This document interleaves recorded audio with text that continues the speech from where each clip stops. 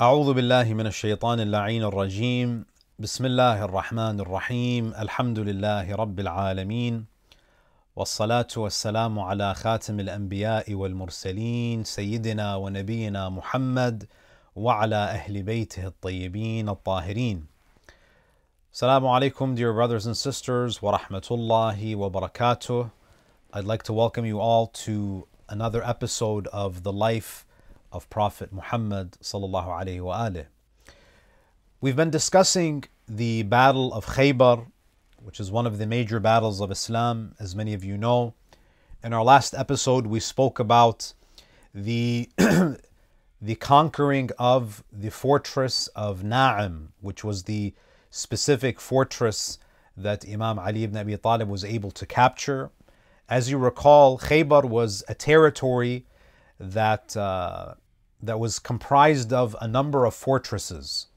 And ultimately, the Muslims were able to, of course, under the leadership of Imam Amir al-Mu'mineen, they were able to penetrate and capture the most important fortress. And ultimately, the Jews of Khaybar surrendered after losing control of many of their fortresses. Now, what I want to do is I want to share with you guys a brief reflection on one of the passages that we find in Dua al-Nudba. Dua al-Nudba, according to the Shi'a tradition, is a supplication that was composed by the 12th Imam of Ahlul Bayt, Al-Imam Al-Mahdi Al-Muntadhar. And it's a dua that is recommended to be recited on the 4 a'yad, the 4 Eids. And it's recited by believers on a weekly basis, particularly on Friday morning. And it's a dua where we basically lament the loss and our inability to directly access the divinely appointed guide. And the dua begins with the story of divine guidance, beginning with Adam, and then the prophets of great resolve, and then the Prophet ﷺ, and then the system of guidance that was put in place after the Prophet in the form of the Imams of Ahlul Bayt. And of course, the Ummah did not appreciate the guidance of the Imams of Ahlul Bayt, and ultimately the final Imam, the 12th Imam, is in a state of occultation. In any case, one of the lines that we read in this dua is where we make a reference to Imam Ali ibn Abi Talib alayhi salam, and we read وَقَتَلَ أَبْطَالَهُمْ وَنَاوَشَ ذُؤْبَانَهُمْ. He, meaning Ali ibn Abi Talib, killed their champions and took down their wolf-like heroes. If you look at the battles of Islam, not only did Amir al-Mu'mineen alayhi salam display valor and courage, Imam Ali ibn Abi Talib was the one who took down the most ferocious warriors in those battles. And it was the Imam's heroics that almost always raised the morale of the Muslim army. وَقَتَلَ أَبْطَالَهُمْ وَنَاوَشَ ذُؤْبَانَهُمْ فَأَوْدَعَ قُلُوبَهُمْ أَحْقَادًا بَدْرِيَّةً وَخَيْبَرِيَّةً وَحُنَيْنِيَّةً وَغَيْرَهُنْ. So this passage of the dua says that he, meaning Ali, killed their champions and took down their wolf-like heroes, and thus planted in their hearts hatred because of Badr, Khaybar, Hunayn, and other battles. Now, the battle of Khaybar here is mentioned as one of the accolades of and one of the virtues of Ali ibn Abi Talib. And this passage of the dua highlights that what Imam Ali ibn Abi Talib did in Badr, in Khaybar, and Hunayn was that there was a lot of hate that was implanted in the hearts of the people towards him. Now, with respect to the battle of Khaybar, the hatred and the animosity towards Ali ibn Abi Talib was twofold.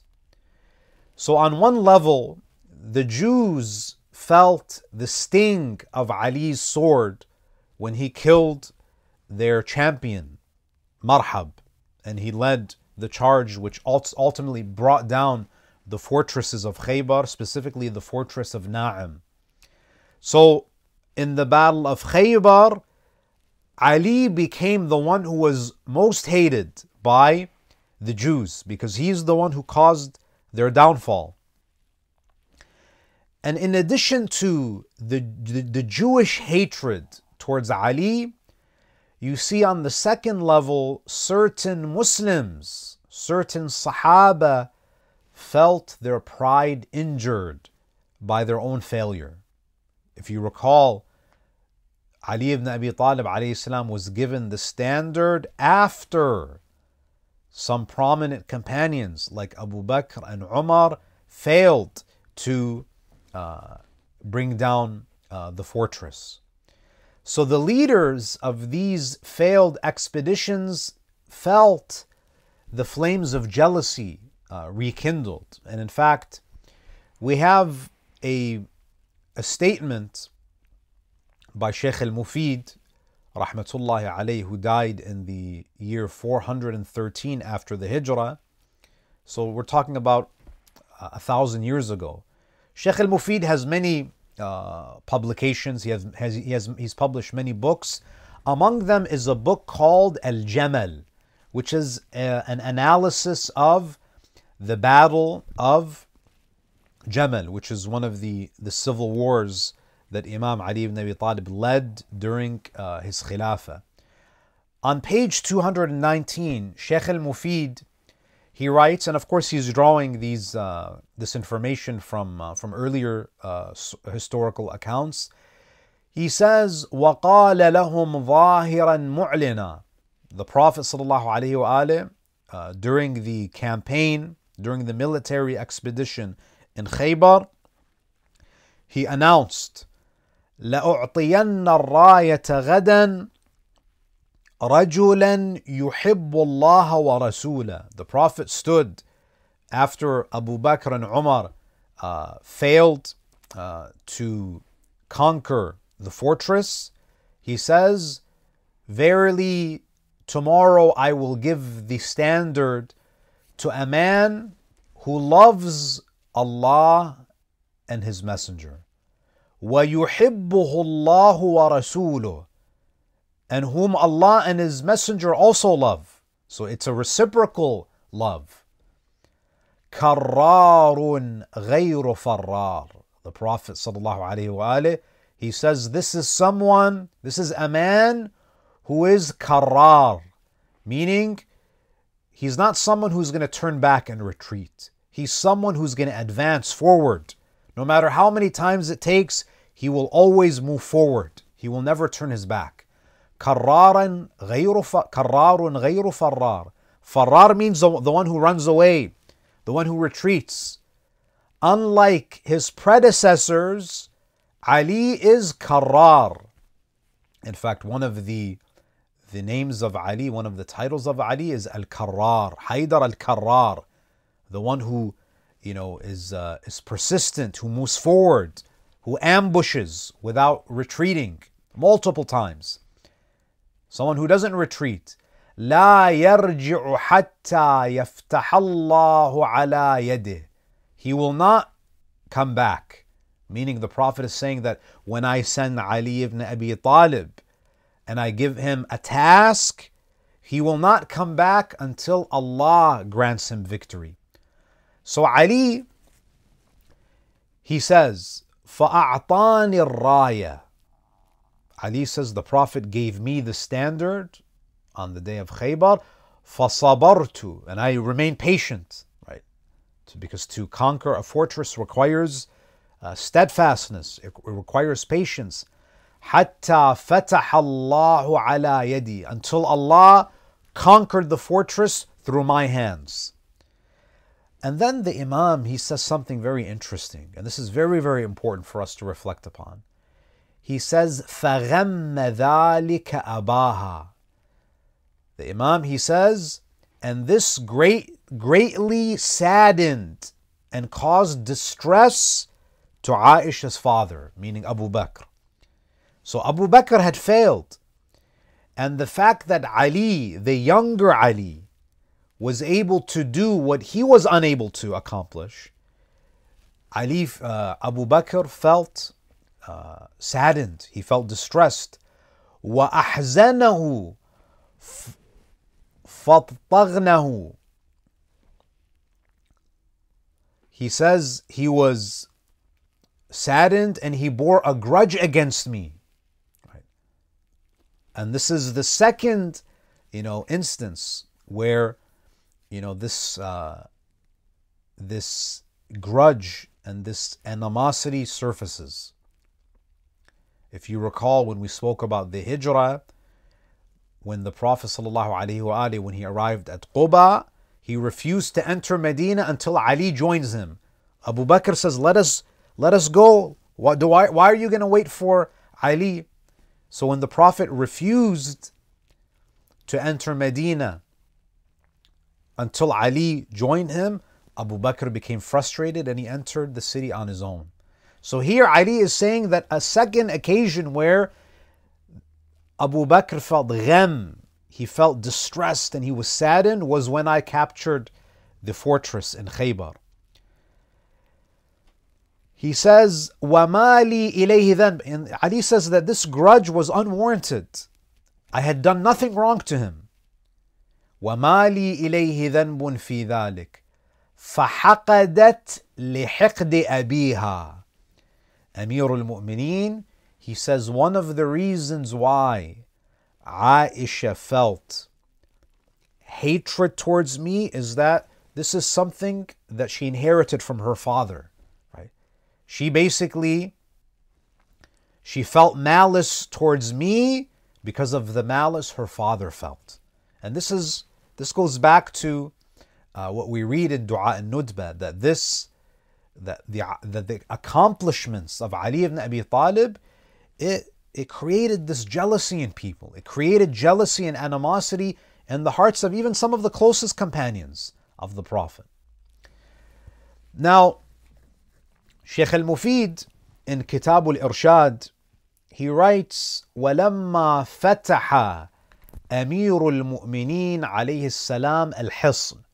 After the commander of the faithful, Ali ibn Abi Talib, had brought down the fortress, and of course this specific fortress was the fortress of Na'im, which was the fortress from which the Imam was able to unhinge the gates.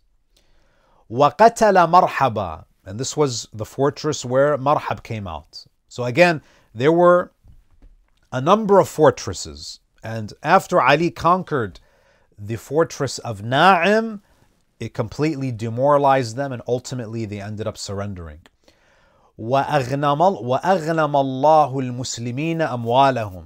And Allah subhanahu wa ta'ala, after Amir al-Mu'mineen brought down the fortress and killed Marhab, and God granted their property, the property of the Jews, as spoils to the Muslims, استأذن حسان بن ثابت رسول الله صلى الله عليه وآله أن يقول شعرا.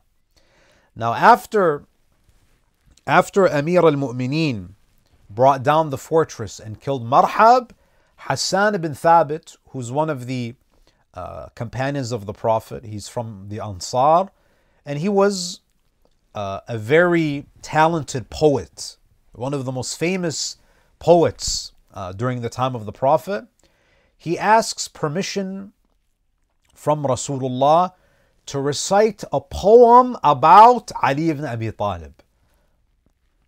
So what happened in Khaybar at the hands of Ali was so significant that you have the likes of Hassan ibn Thabit wanting to recite poetry about it. And unfortunately, sometimes when you read books of the seerah, the contributions of Ali ibn Abi Talib are often, glossed over, or they're mentioned, very briefly. However, there's no doubt that just like with the Battle of Khandaq and the Battle of Badr, it was Ali ibn Abi Talib who essentially gave the Muslims victory. So Hassan asks for permission. The Prophet, he grants him permission. And among the things that Hassan recites, he says, وَكَانَ عَلِيٌّ أَرْمَدَ الْعَيْنِ يَبْتَغِي. Ali was ashen-eyed, needing medicine. He had an eye ailment. يَبْتَغِي دَوَاءً فَلَمَّا لَمْ يَحِسْ مُدَاوِيًا شَفَاهُ رَسُولُ اللَّهِ مِنْهُ بِتَفْلَ. So Ali was ashen-eyed, needing medicine. Even then, he did not find the help of anyone to nurse him.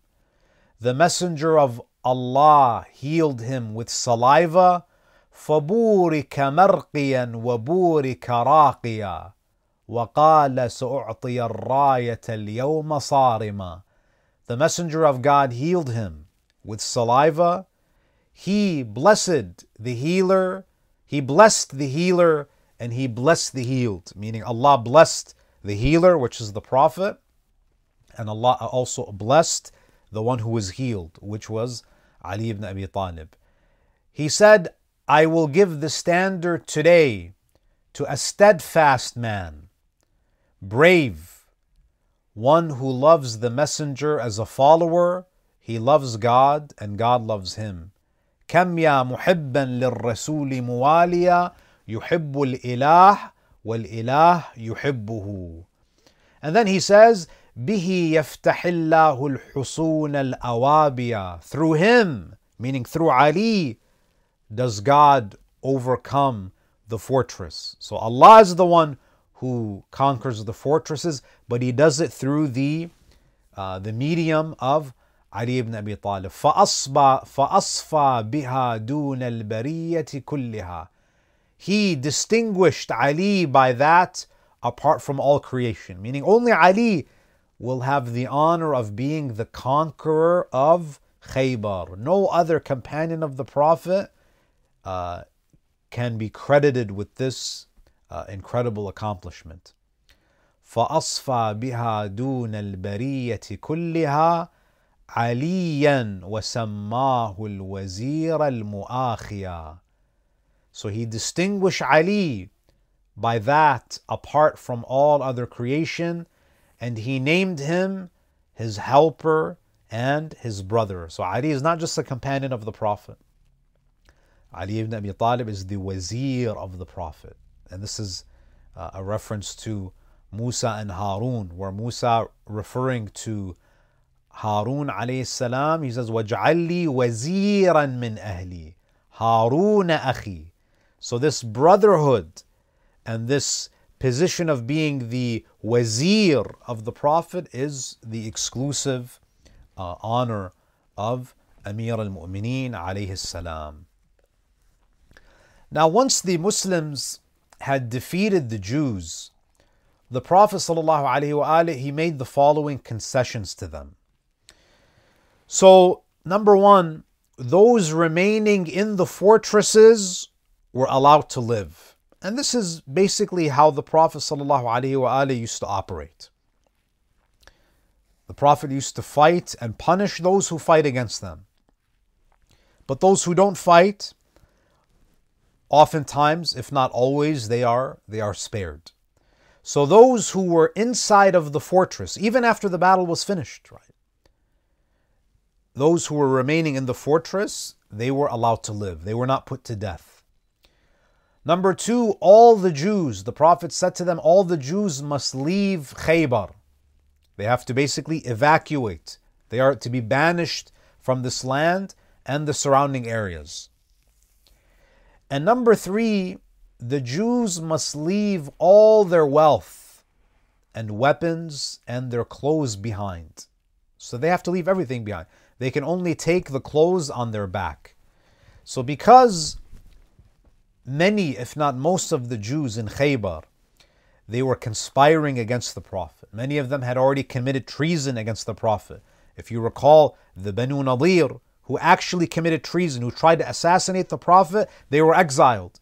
And now again, the Prophet ﷺ catches them once again conspiring, and they were essentially a security threat to the Prophet.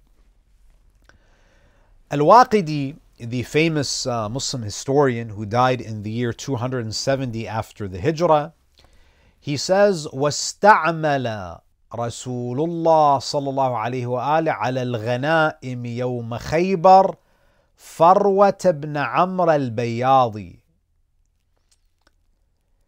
So the Prophet صلى الله عليه وآله, according to Al-Waqidi, and this is pretty well established in the books of the Seerah, the Prophet appointed Farwa ibn Amr al-Bayadi to take charge of the distribution. Because there was such an immense amount of wealth, there was an abundance of spoils, the Prophet ﷺ actually had to appoint someone to be in charge of the distribution of the spoils. So Al-Waqidi, he says, وَكَانَ قَدْ جَمَعَ مَا غَنَمَ الْمُسْلِمُونَ فِي حُصُونِ النَّطَاتِ وَحُصُونِ الشَّقِّ وَحُصُونُ الْكُتَيْبَةِ أو الْكَتِيبَةِ. So Farwa basically gathered all of the goods, all of the spoils. And they were gathered in certain fortresses. Of course, there were many fortresses. The fortress of Al-Natat and Al-Shaq and Al-Kutayba, they were designated as the storages, the storage facilities for the spoils. لم يترك على أحد من أهل الكتيبة إلا ثوبا على ظهره من الرجال والنساء والصبيان. So again, the individuals, the men and the women and the children who were in those specific fortresses, they were not allowed to take anything with them except for the clothes on their back. وَجَمَعُوا أَثَاثًا كَثِيرًا. Now you can imagine, these fortresses are massive structures. Within them, you're going to find rugs, you're going to find chairs, you're going to find an abundance of furniture. So the furniture within the fortresses, they were all gathered and collected. وَبَزًّا وَقَطَائِفْ وَسِلَاحًا كَثِيرًا. So a lot of weapons, there were probably fabrics and other goods that were within the fortresses. All of that was gathered. And of course, Khaybar was predominantly an agricultural area. So you can imagine the cows and the goats and the sheep, the cattle that was there. All of that was collected and gathered. وَطَعَامًا وَأَدَمًا كَثِيرًا.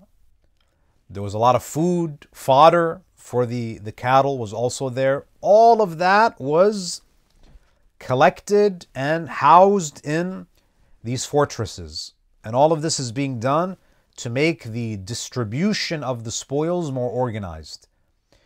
فَأَمَّا الطَّعَامَ وَالْأَدَمَ وَالْعَلَفَ فَلَمْ يُخَمَّسْ. Now, normally what happens is that the Prophet takes his 1/5, because Khums is for the Prophet, and then the 4/5 are distributed among those who participated in the battle, and the Prophet ﷺ would also give to others. As for the food was not part of the Khums. The food was basically given to those who were hungry, those who were in need. يَأْخُذُ مِنْهُ النَّاسُ حَاجَتَهُم. So the Prophet ﷺ, as for the food, he allowed the Muslims to take what they needed. The food was not part of the distribution of the Khums. Now, if you recall, brothers and sisters, many of the Muslims were quite poor up until the Battle of Khaybar. So many of them, did not have the food security. So the food, Muslims basically were free to take as much food as they felt that they needed. What we see is that Al-Waqidi mentions فَكَانَ أَوَّلُ مَا خَرَجَ سَهْمَ النَّبِي صلى الله عليه وآله.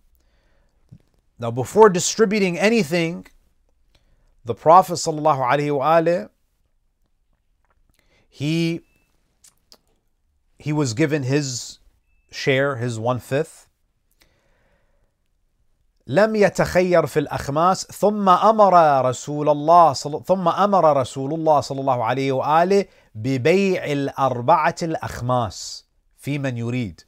Now, after the food was taken and all the Muslims were able to procure what they needed in terms of their food, the Prophet ﷺ, he told Farwa to sell the rest.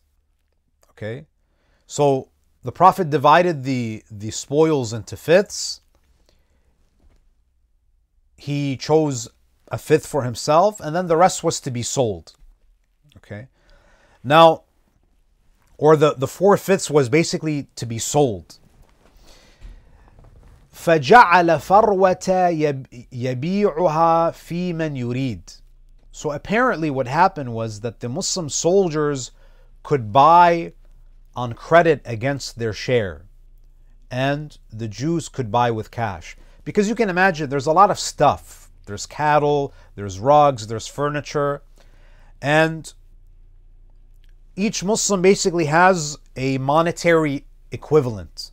You know, they have their shares, so they can use their shares to select whatever they want. So someone, for example, might want to spend, maybe they want cattle, maybe others want furniture. So using their shares, they can pick what they want. Now the Prophet ﷺ also allowed the Jews to purchase from the spoils. So again, so it was originally theirs, but now it belongs to the Muslims. And the Prophet ﷺ allows them to buy, but of course they don't have any shares, so they have to pay cash. Okay. Now 1 share was given to infantry, 2 shares were given to cavalry, and of course this makes sense because, you know, someone who brings a horse or a camel to the battle, they're much more invested. It was more costly for them to participate in the battle. So you can imagine, you know, the journey to Khaybar, they besieged the fortresses for 20 days. So this is a lengthy period of time. So think of the amount of money that needs to be spent on maintaining the horses, to maintaining the camels. So those so the cavalry were given a greater share, and about half a share was given to the women who came as nurses. So the women obviously are not participating in the battle. It's a lower risk for them, and therefore they receive half of the share that was given to the men. Now the dead soldiers, of course, those who fell and died in the Battle of Khaybar, their heirs, you know, for example, the wives, children, they automatically inherited the share of the shuhada. Now, according to Al-Waqidi, the Prophet ﷺ, he made a dua to bless the wealth that was confiscated in Khaybar. He says, فَدَعَى فِيهَا النَّبِيُّ صلى الله عليه وآله بالبركة. The Prophet made a dua to increase the barakah of this wealth, of the spoils. وقال اللهم ألق عليها النفاق قال فروة بن عمرو فلقد رأيت الناس. So the Prophet makes this dua, oh Allah, put barakah in this wealth, allow us to distribute it in abundance. So Farwa, the companion who was distributing the spoils, he says, رَأَيْتُ النَّاسَ يَتَدَارَكُونَ عَلَيْهِ. He says, I felt that the people were rushing towards me. The Muslims were rushing towards me to collect their spoils. وَيَتَوَاثَبُونَ. And they were basically, they were overwhelming me. They were wrestling to get to me. حَتَّى نَفَقَ فِي يَوْمَيْنِ. He says, I was distributing the spoils for 2 days, non-stop. وَلَقَدْ كُنْتُ أَرَى أَنَّا لَا نَتَخَلَّصُ مِنْهُ حِينًا لِكَثْرَتِهِ. So Farwa says that I was distributing the spoils to the Muslims, and he says there was so much to give because of the dua of Rasulullah that I thought that we would never be able to finish the distribution of the spoils in Khaybar. Now, in terms of the Prophet's treaty with the Jews of Khaybar, so the people of Khaybar, the agreement was that they would give half of their produce to the Muslims. Now you have to understand, brothers and sisters, Khaybar is hundreds and hundreds of acres of land. So, and the Muslims basically, and as we'll discuss, they don't have the human resources, the manpower to cultivate and to maintain all of this land. So they come to an agreement that the Jews would work the land, and half of the produce would be given to the Muslims. So 50% revenue from the agricultural lands in Khaybar amounts to tens and tens of millions of dollars in today's currency. So it's not an insignificant. This is a huge amount of wealth which is now available to the Muslim community. So the agreement that the Prophet has is that, okay, you guys can maintain the land, but the maintenance and the cost and the labor will be 100% on the Jews, right? So this is the agreement that they came to, because you would need over 1,000 people to maintain and to farm the land. And the Prophet ﷺ, he cannot afford to leave 1,000 Sahaba in Khaybar. It would be a security issue. He doesn't want to leave that much of a gap in terms of numbers back in Medina. So he allows the Jews to maintain the land, but 50% of the revenue is due to the Muslims. And the treaty is in effect as long as the Muslims decide, meaning that Rasulullah ﷺ, he reserved the right to terminate the agreement anytime that he wished to do so. And of course the Prophet ﷺ was very fair.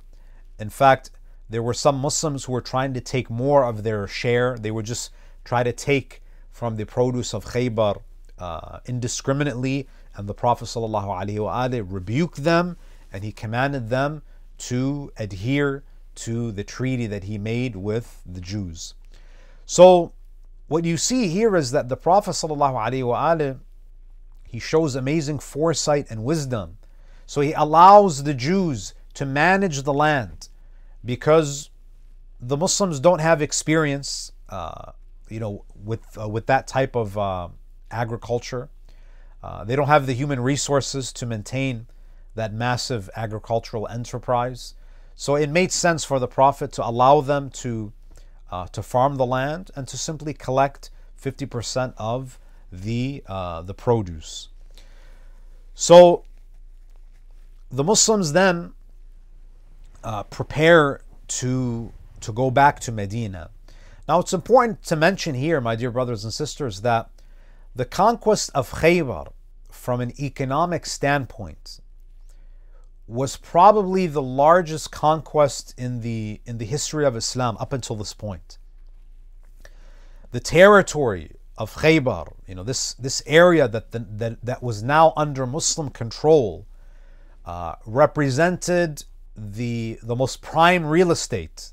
The priciest patches of land are in Khaybar. The fortresses now belong to the Muslims. The armor, the weapons that they were able to gather, the sheep, the goats, the slaves. Now these people are, essentially, they belong to the Muslims. They're slaves. And this is how the pre-modern world was. And it was at this point that the Muhajireen, the immigrants who entered Medina many years back empty-handed, now they've come across this newfound wealth. So when they returned to Medina, the Muhajireen, basically many of them, they returned the land that was given to them by their Ansari brothers and sisters. If there were loans that were given, many of the Muhajireen essentially paid back those loans, if there were any outstanding loans. So now the Muhajireen really felt that, okay, Medina is now it's now really our home. Because prior to Khaybar, many of the Muhajireen felt as though maybe they are a burden upon the Ansar, because the Ansar were providing everything. Medina never really felt like home to many of the Muhajireen because they were at a financial disadvantage. Everything that they had was given to them by the Ansar. Now the Muhajireen actually have wealth, right? They have financial independence. So after Khaybar, you see now that the Muhajireen and the Ansar, from a financial perspective, the playing field has now leveled. Okay, and this is where we see that, you know, some of the companions of the Prophet ﷺ, they noted, and this just gives you a sense as to, you know, how much the Muslims were suffering financially prior to the conquest of Khaybar. Some companions would say, we never ate to our fill until after Khaybar. Because after Khaybar, many of the Muslims became wealthy. Many of the Muslims were no longer financially in need. So the battle of Khaybar was a huge turning point in terms of the economic security of the Muslim community. Now, another important incident that I want to touch upon, which is kind of a post-Khaybar event. As many of you know, the chief, and we mentioned this in our previous episodes, the chief of Banu Nadir was the infamous Huyayy ibn Akhtab. This is a man who was probably one of the most staunch enemies of the Prophet. Him and his tribe, they were exiled, they were banished from Medina for committing treason against the Prophet. So Huyayy ibn Akhtab, of course, he was killed in Khaybar, and his tribe, you know, they were the most active in fighting against the Prophet and the Muslims in Khaybar. So many members, most of the casualties in Khaybar actually came from Banu Nadir. Huyayy was killed in Khaybar, and Huyayy had a daughter by the name of Safiyyah. Safiyyah bint Huyayy. Now, Safiyyah, of course, many of her relatives, because many members of her clan, her cousins, her father, her own husband, they were all killed in Khaybar. Now, of course, she's the daughter of the chief. She was a very young woman, a very attractive young woman, and now she's a captive. Now, what typically happens, especially in the pre-modern world, is that the daughter of, you know, the chief is usually given to the conqueror. So what happens is that Safiyyah is escorted to the Prophet ﷺ, and Bilal ibn Rabah, he basically brings her to see the Prophet. And what Bilal does is that he walks her across the battlefield. And on this battlefield, she sees many of her relatives slain. And she begins crying.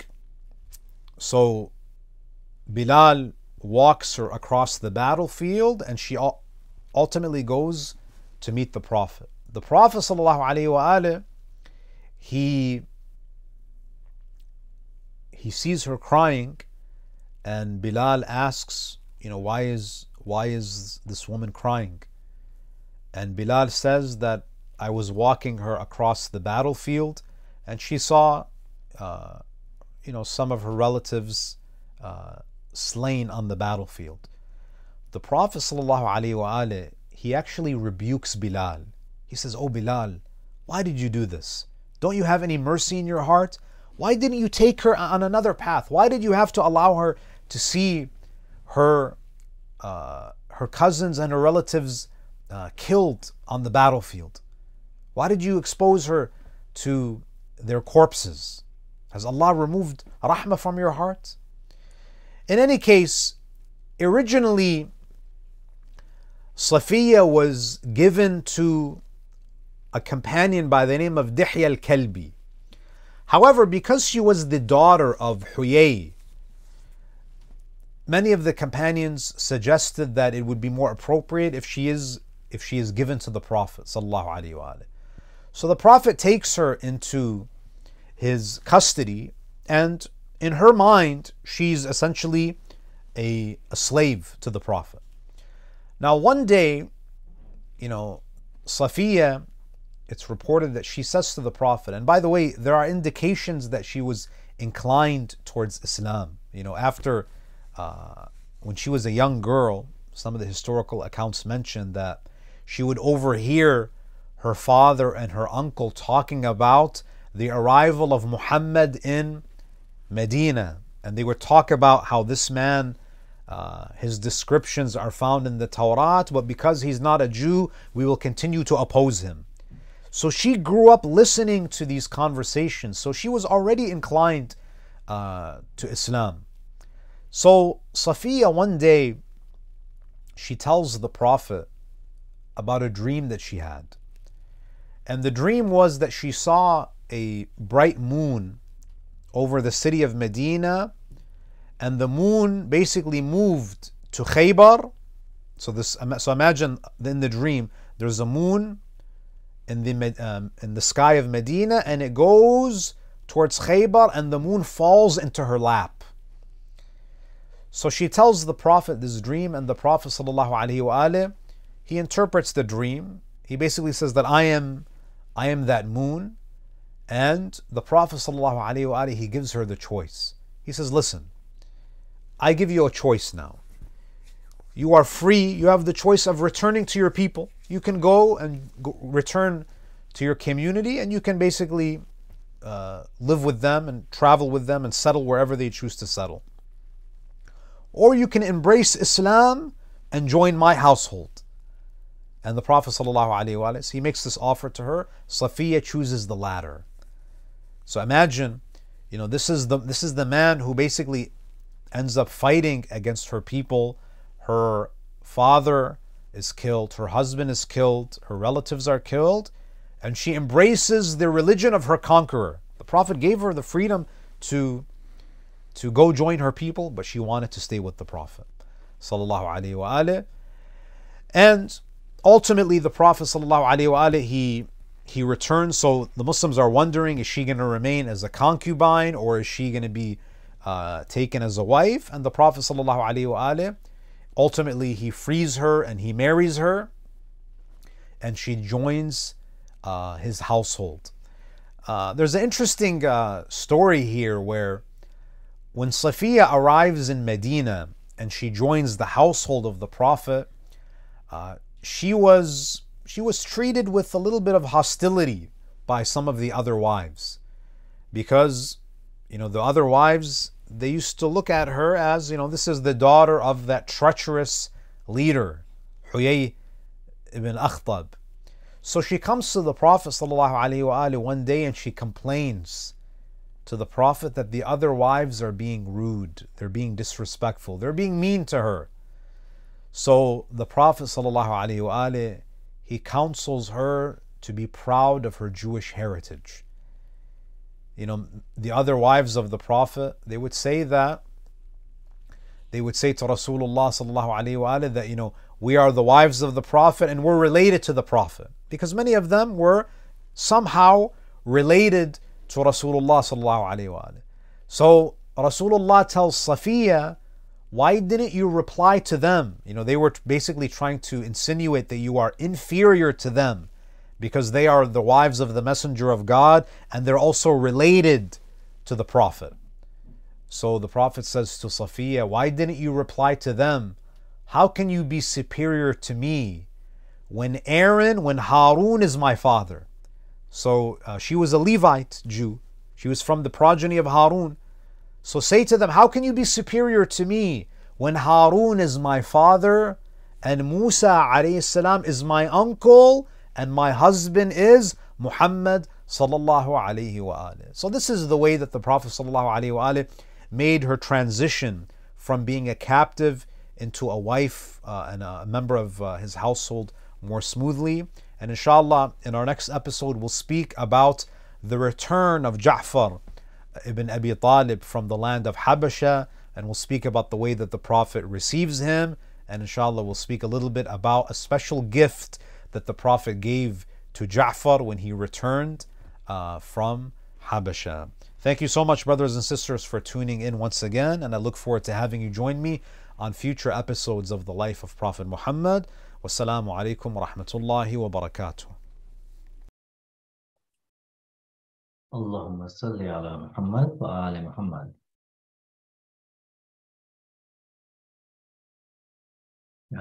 Thank you very much for the lecture, Sheikh. And so if there were Jews were left behind at Khaybar, then who was it who was exiled and had to leave their property behind? So all of them were exiled. The ones who were in the fortress, they were allowed to live, meaning that they weren't put to death. But then there was a large contingent left behind who was working the lands under the Yes, surrender treaty was made, right? so that agreement came later on. You know, when the Prophet ﷺ saw the vastness of the land, you know, this was after the negotiations. Because the Jews basically wanted to stay on the land, and they were making the case to the Prophet that, you know, we have more experience in farming this land. So the Prophet ﷺ, after lengthy negotiations, he decided to allow them to stay, provided that they receive 50% of the produce. So are you saying they were like first exiled, but then later allowed to stay? So it seems that, again, we don't know how many there were. So there were a number of them who were definitely exiled, but perhaps the Prophet retained a number, what he needed for this land to be cultivated. Yes.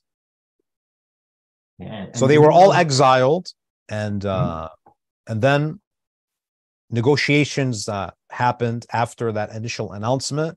And then it seems that the Prophet ﷺ retained a group of them, probably close to 1,000, I would say, who basically remained there to just farm the land. And of course, all of their weapons were taken. Everything else was taken. So they basically had to start from zero. All their wealth, their weapons, everything was confiscated. And one other thing that was surprising was that he was some of the war loot was sold back to the Jews. How is that possible if all their money was confiscated?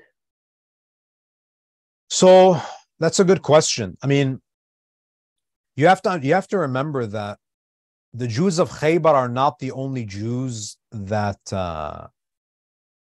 basically lived in the Arabian Peninsula. It's possible that they were allowed to basically obtain cash from, you know, their other brethren or Jewish relatives if they wanted to purchase their material. Yeah, that's the only way that I think we can harmonize these reports.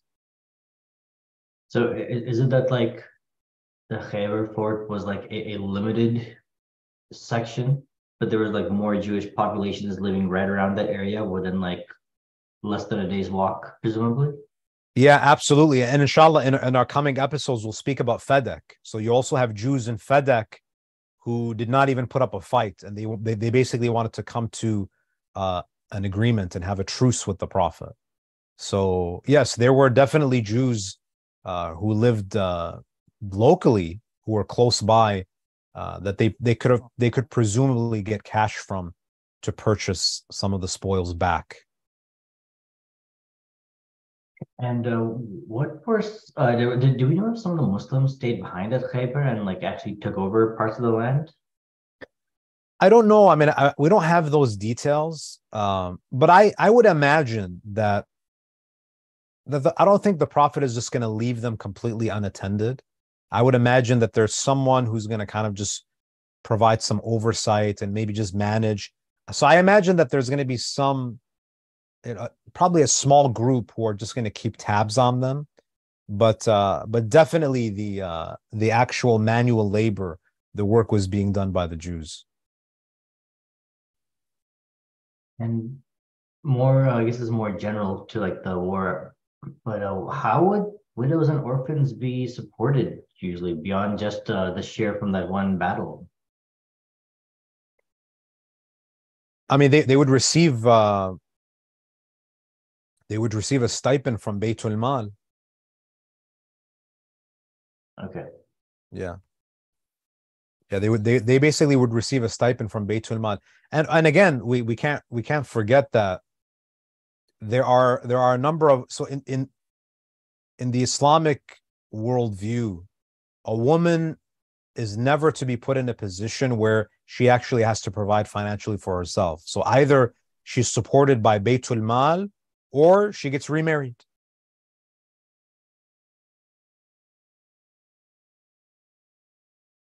It's a question of why did the Bani Israel tag get replaced by the Jews? I guess why did the name change? Or when did the name change? Why did the name change from Bani Israel to Jews? Right. I think they're used there. I don't think it was changed. They're used interchangeably. Even if you look at the Bible, they're used interchangeably. Sometimes you have Jews, Gentiles. Sometimes you have Beni Israel, and so they're both titles are. And this is even in the Quran. Sometimes Allah refers to the Jews as Al Yahud. Sometimes He refers to them as Beni Israel. So Thank you that very they, much, Sheikh. yeah, they're so it wasn't replaced. They're used and they're oftentimes synonymous terms.